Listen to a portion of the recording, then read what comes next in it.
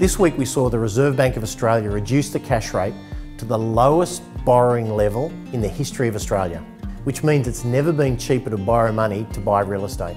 We think that's a great thing for the market and a great thing for buyers getting into the market, or indeed every Australian who has a mortgage. That's off the back of the election result a couple of weeks ago, which means that there will be no change to capital gains tax or negative gearing.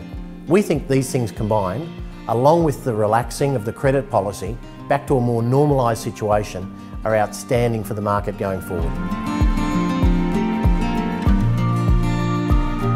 And we think it's a great time, whether you're a buyer or a seller, to be getting back into the market.